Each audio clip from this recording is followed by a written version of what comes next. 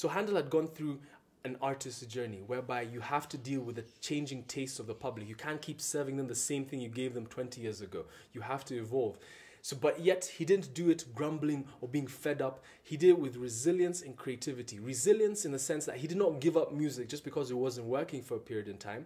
And creativity because he kept composing new music. So his creative mind kept going. And that's a very important lesson for each of us. Just because things are changing doesn't mean you need to give up. It means you need to re-strategize. You need to see what's going on and you need to see how can I change. What can I do to better serve the environment that I'm in? And instead of me saying, yo, this music thing isn't working, let me go find a job downtown. That's not the best way to do it, and that would be lacking resilience. Always endure. Always be willing to be resilient. You will come out stronger than if you just give up. So his resilience and creativity ended up bringing about two very famous pieces to this day, Solomon and the Queen of Sheba. The Queen of Sheba being one of the pieces that was played in the opening for the London Olympics. Now, at this point in time, England has just come to the end of the War of Austrian Succession. You can go find out what that is. But King George wanted to celebrate the end of this war. And what does he decide to do? He calls up on his old pal, George Friedrich Handel, his namesake, who composed music for his coronation. And he commissions him to compose music for this evening. And this evening is going to have fireworks.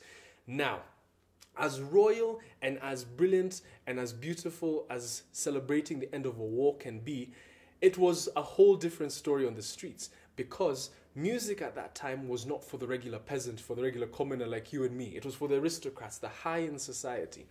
So when the regular folk heard that, hey, the person who composed music for the king's coronation is going to be composing for this event, and it's going to be an outdoor event, meaning each and every one of us can listen to it, do you think they're just going to stay home shoveling hay? Absolutely not. All of the regular people decided to go down for this particular event so that they could hear this music, because this is a once-in-a-lifetime opportunity for each of them. So just imagine the streets full and packed, horses, buggies, people who haven't showered, horses that are pooping everywhere, and it's going for miles long. There was so much commotion leading up to this event that strange things were happening. There was a point in time where one soldier's hands got blown off by one of the cannons during rehearsal, because there were 101 cannons used to commemorate that event. When it came time for the event, it actually started raining midway in the show. A woman's clothes got on fire from a stray rocket. Fireworks burnt 2 soldiers and blinded a 3rd. So much mayhem was going on. But nevertheless, the event was a success. It might have been different on the ground, but the music was one that ended up living on for years and years and years.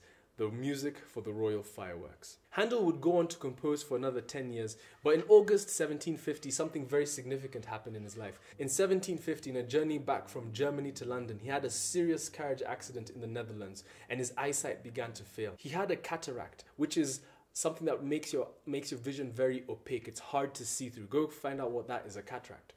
And he was operated on by a very famous charlatan. A charlatan is an imposter, someone who claims to be somebody, fakes their credentials, but really has no skill and no ability to be where they are. So imagine a doctor who says, I am a doctor, I can operate in you, I've operated in all these people, but really he has no clue. He's never been to medicine school, he has no idea where to start. But you can't help but believe him, because at that time there's no Google, there's no way to find out, you just hear things word of mouth. So he was operated on by this charlatan, Chevalier Taylor, and this operation did not improve his eyesight at all. In fact, it possibly made it worse. And so by 1752, he was completely blind, and he died in 1759 at the age of 74 years. Remember this imposter, this charlatan, Chevalier Taylor, because we will come back to him.